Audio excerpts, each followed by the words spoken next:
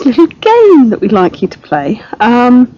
It's guessing countries from the outlines. Oh, that's going to be hard.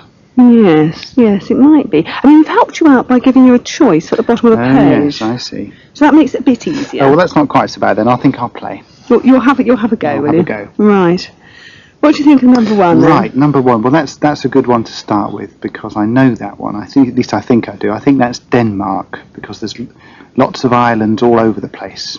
I think I recognise that as Denmark. So you're going to go for Denmark? Yes, go for Denmark on number one. Right, okay. Now, number two. That's quite an odd one.